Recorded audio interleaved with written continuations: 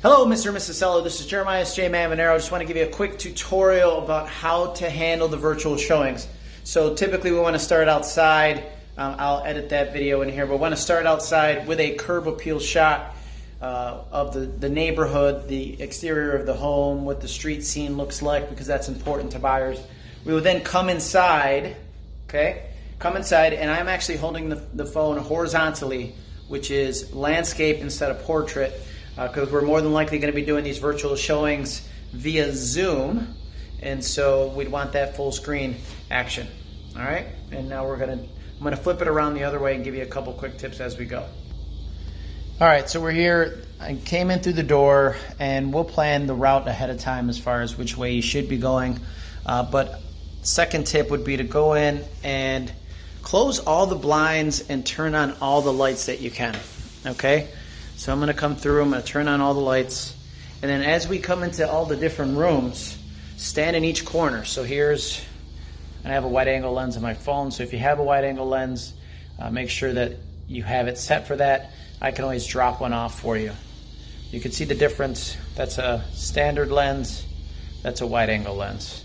So I would actually stand in opposite corners of the room as we're showing this, and then I would go, okay, here's our kitchen shot.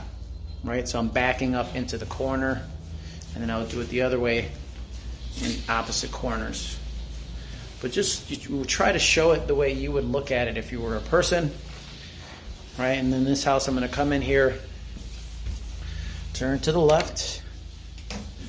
Okay, in the bathroom, we don't necessarily have to go in and turn on all the, the sinks and make sure that. But I would come in here, go like this, check out the surround.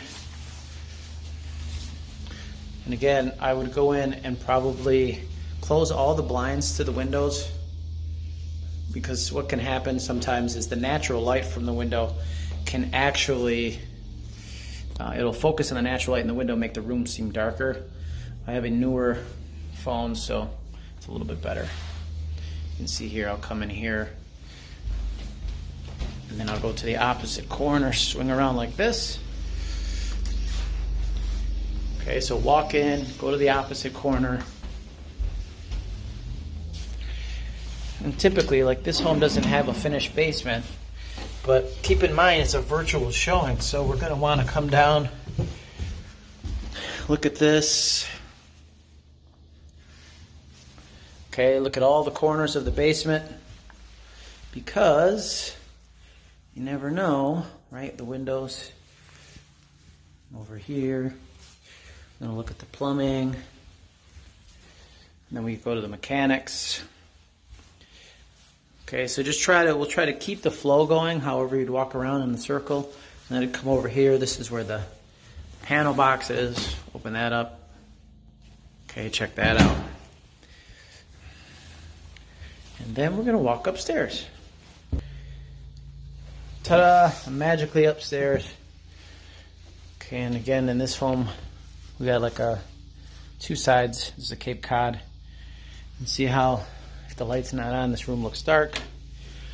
Let there be light. And there was light. Okay, and I come over here and I would go again, opposite corner. Buyer's agent, buyer might ask us questions as we walk through. So feel free to stop and answer those questions. And here we have another bathroom.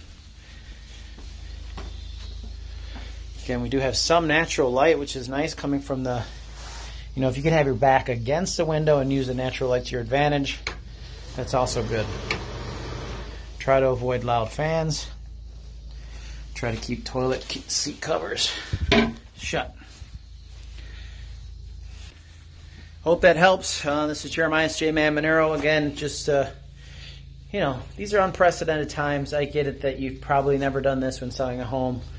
But we're doing everything that we can to make sure that people are safe and make sure that they can see the inside of the home. And we truly appreciate you going above and beyond for this. JMan. Make it a great day.